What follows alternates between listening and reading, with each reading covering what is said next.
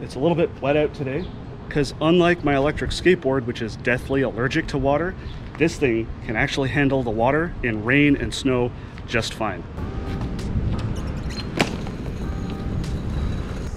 Try not to build up too much speed. Whoa, not too little speed that I fall off and die.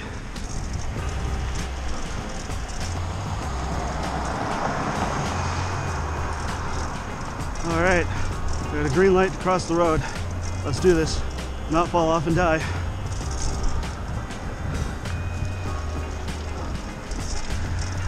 It's actually super stable on pavement, as long as I pick up a little bit of speed.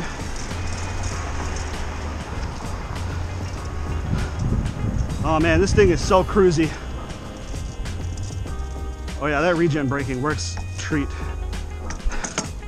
All right, so it's important that we track not only our distance, but also speed. So I'm gonna put on the app I have on here called Geo Tracker. This will track our max speed and how far we travel today.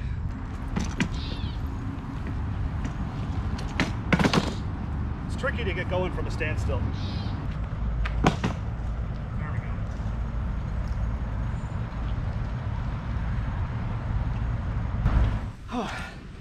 So I thought I was recording on my helmet cam this entire time, so a lot got missed. So let me sum up what I've been doing here. Been cruising around. When it's at speed, it's actually super stable. I mean, I wouldn't want to tilt too far to one side because I'll still fall off. I'm finding it is a lot harder on the leg muscles to balance than the skateboard, because the skateboard has a natural stability to it. This doesn't.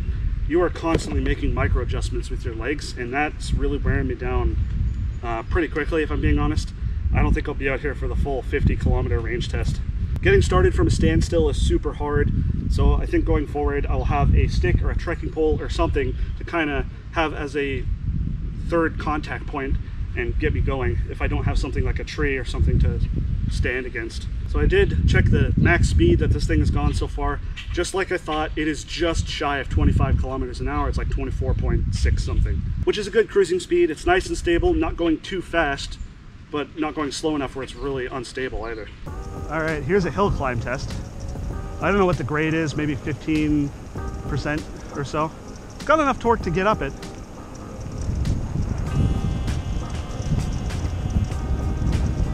All right, cruising.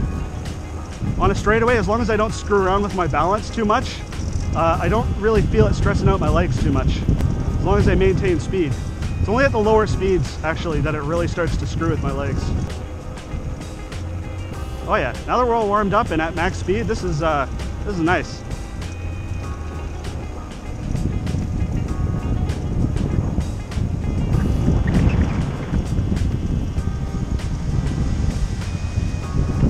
Now for the bridge.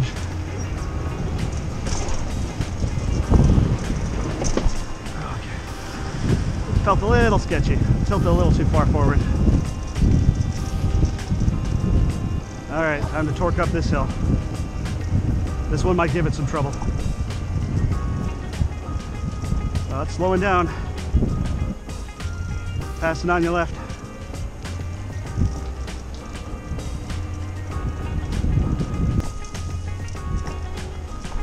Woo!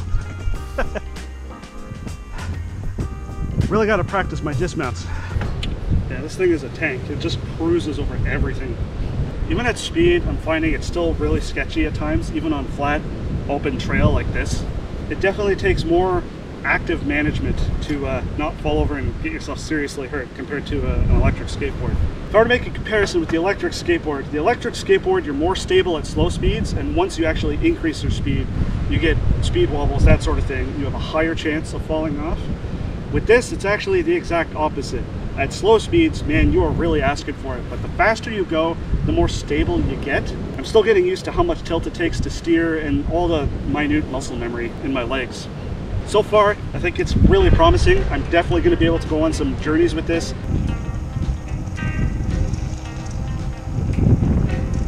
Now this is a super tough hill. I don't know if it'll be able to handle this. I guess we'll see. 900 watts, full throttle. Slowing down a little bit. We're still going. It's got some torque. We're getting up here. Oh, we did it. We crested the hill. Nice. Say we got down to about 15, 17 kilometers an hour there. Now we're going back up to full. All right. So about here is where things get a little sketchy.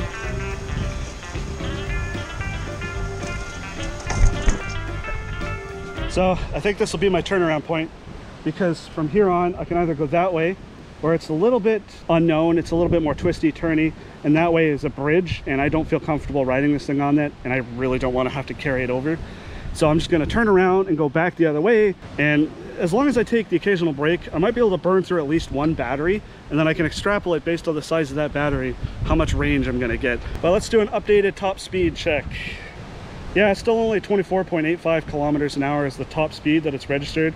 So yeah, the mount procedure that I've developed is essentially get it set up next to something solid that I can hold on to, up onto the board, and if I give myself a bit of a push to start, that gets me enough momentum where I'm actually stable and able to pick up some speed. So throttle, full throttle, push, away we go.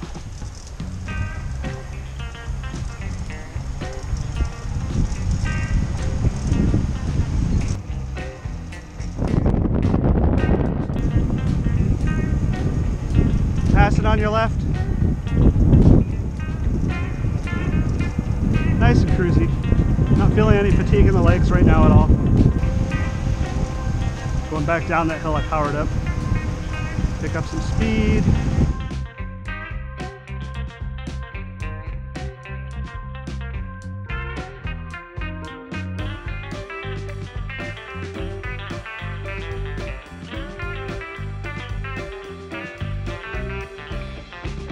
So we've done about 7 kilometers so far. Another hill going down.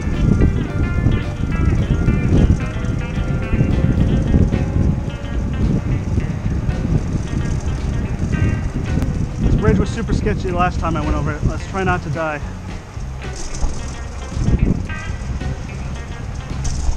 Alright, that was fairly easy. I think the key is to not change my acceleration level while I'm going over sketchy stuff like that. Alright, so again, I'll show you my mount procedure. Lay it flat. Hold on to something stable. Both feet on. Accelerator. Max throttle. Push away from the object. Undo the container. Yeah, this container isn't anything special. It's literally from Walmart. I think it cost me like $5. But the important thing is it's small, and I have limited deck space to keep my feet, so I really needed a small one. All right, well, I'm starting to get super hot and sweaty, and I didn't bring any water with me. So let's head back to my apartment and wrap this up. We're gonna take the battery that I was running for the most part, plug it into my board, and check on the remote basically what the battery level is. Turn the board on, turn the skateboard remote on, and it's saying it's got 3 out of 5 bars. So it was maybe half depleted. We'll say about 7 kilometers used up about half of this, and this is a 324 watt-hour battery. We'll say 7 kilometers for every 150 watt-hours. We're being a little bit conservative to make sure that we're not overshooting it here. We get a conservative estimate of about 42 kilometers. So it'll probably be even further than that, and keep in mind that's without me removing the bar that's causing rub on the wheel. So I could probably get a pretty much on par with the electric skateboard with the Dirtsurfer. So there we have it. The electric Dirtsurfer will basically do on par with the electric skateboard in terms of range using the exact same batteries, have a cruising speed of 20 kilometers an hour and a top speed of 25 kilometers an hour. Thanks for watching, guys. And if you want to see all the crazy outdoors camping and backpacking adventures I get up to with all of my EVs, click the card.